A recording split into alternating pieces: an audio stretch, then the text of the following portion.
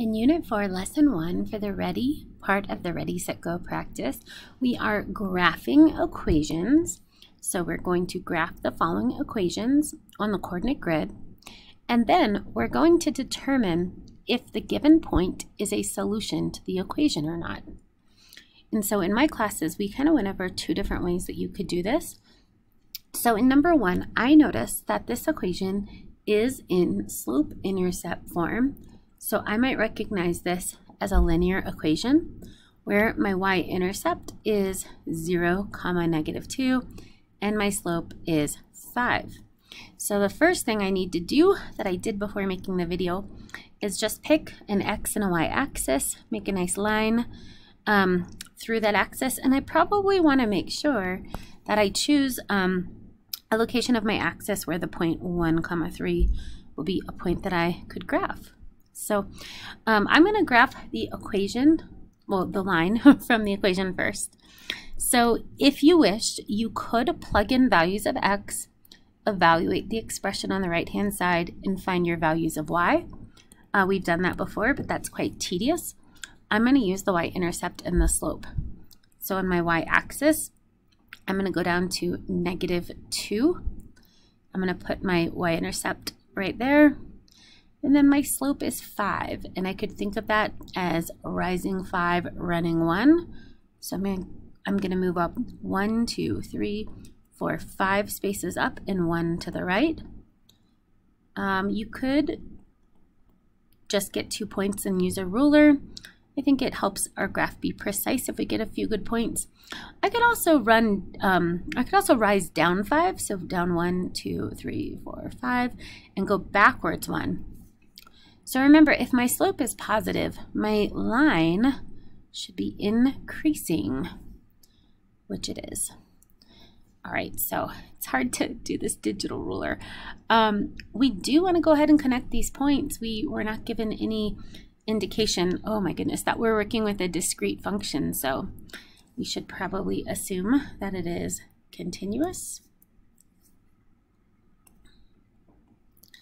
All right, and that is our equation for y equals 5x minus 2. All right, the second part, we're asked to determine if this point, 1, 3, is a solution to this equation.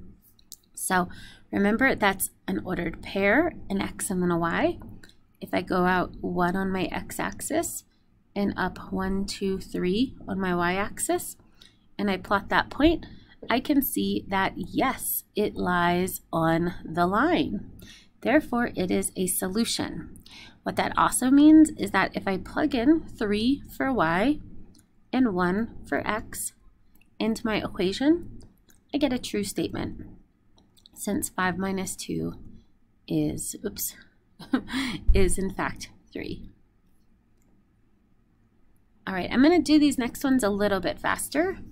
So in number 3, we've got a y-intercept of 0, 4, and a slope of -1.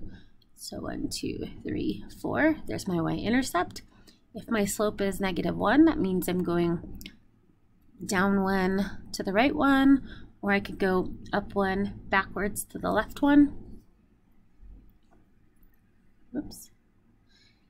And when I graph that line, again, probably want to use a ruler tool for that. Oh, it's off just a little bit. Well, I'm not going to redo it. It's hard to use that digital ruler.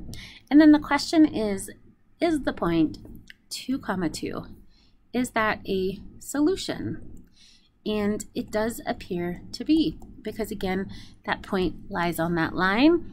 Again, the way we could check is in my equation, substitute 2 for y and 2 for x, and it turns out that I get 2 equals 2, which is correct. All right, lastly, number 5.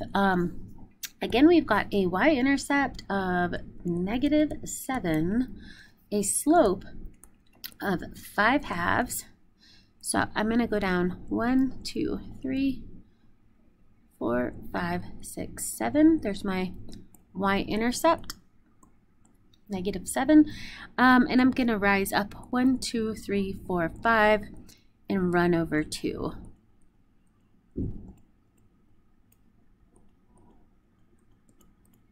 You could also go down and backwards, like down 5 and to the left 2, but I didn't leave myself enough space to do that on this graph. All right, I'm gonna try my best to use a ruler tool. If you don't have a ruler at home, you could always use like a straight edge. Your student ID makes a pretty nice straight edge. And then the question is the point 2, -2 like a solution? Wow, they all have been so far.